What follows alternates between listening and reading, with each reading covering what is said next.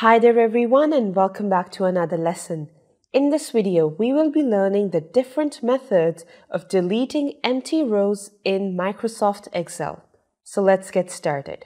The very first method that you people already know conventionally is to simply go to the row, select any cell and right-click, go to delete, and simply delete the entire row. This is something conventional that you have been doing before. But this time, I'm going to introduce you two different methods which are unique and easy to follow for deleting empty rows. The very first way is to add filters for deleting the empty rows in Microsoft Excel. In order to do that, it is extremely necessary that you select the data which contains the empty rows.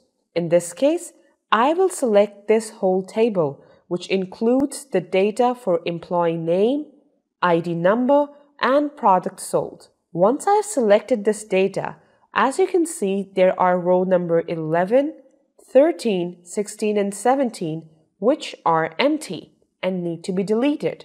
I would simply press Ctrl Shift L on my keyboard to allow the filters for each of these columns. As you can see, as soon as I pressed Ctrl Shift L, these drop-downs appeared. These drop-downs are the filters for each column. They will help me in order to delete the empty rows. Let's look at how it's going to be done. I'll simply click on one of them, and once I do that, I'm going to see the text filters. Right here, the whole data that's available is selected, but I will uncheck it and then drag down to the last. In last, in brackets, you can see there's an option of blank. I am going to tick mark it and then press OK.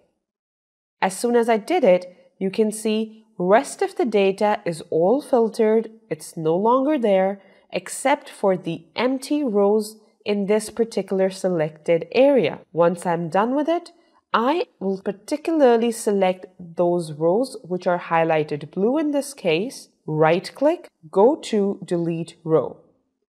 It will ask me if I have to delete entire sheet row, so I'll select OK. And once that's done, you are clear of the empty rows. Now in order to retrieve back the data, we will simply click on this filter button, go to the text filters, and then check mark select all. Once you do that, you will see that there are only names mentioned and no option of blanks anymore. That is because we have already deleted the empty rows in that particularly selected data. You will click on OK, and the data is back. Now we only have the data which is available without empty rows. So that is how you can use one simple method of using filters and delete the empty rows in Excel. The second easy to follow method for deleting the empty rows in Excel is to use the GoTo option using Ctrl G. Remember, it is always necessary to select that particular data you want to delete because we have hundreds and thousands of different rows in each sheet in Excel and we would not want to delete the rest of them. So my first step will be selecting the data with empty rows in between again. Then I will press Ctrl G on my keyboard, go to the special option, select blanks, and hit OK.